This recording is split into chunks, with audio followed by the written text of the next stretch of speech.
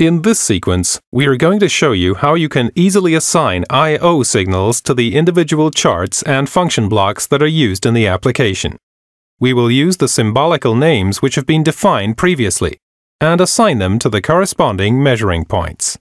The signals are interfaced easily and conveniently in the process object view. In this view, it is possible to carry out all assignments globally, without having to open up each individual chart or function block one by one.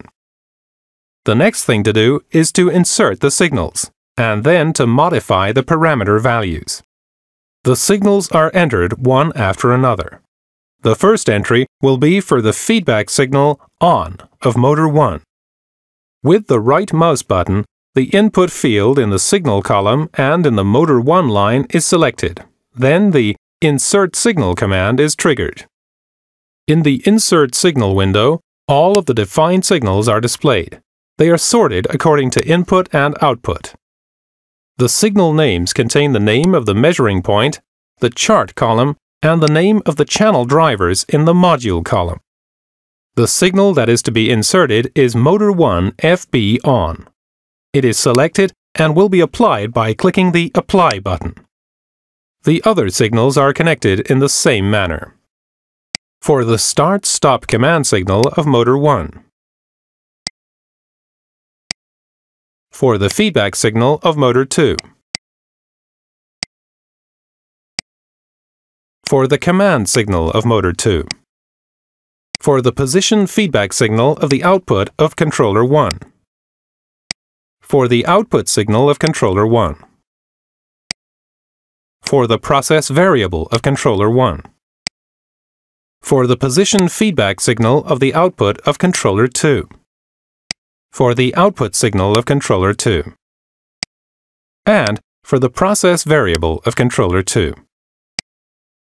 Finally, the I/O signals for valve 1 and valve 2 are connected. For the closed feedback signal of valve 1. For the open feedback signal of valve 1. For the open-close command signal of valve 1. For the closed feedback signal of valve 2. For the open feedback signal of valve 2.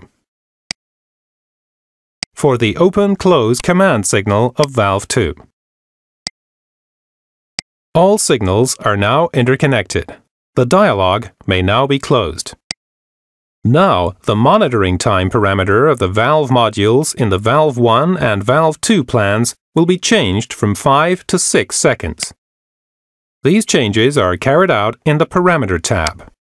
For clarity, we will split the window again to display the chart column in the left section and the measuring point connection, category, and value columns in the right section. Now we can enter the value 6. To change the monitoring time of valve 2, we select the input field in the left section of the process object view valve 2 and enter the value.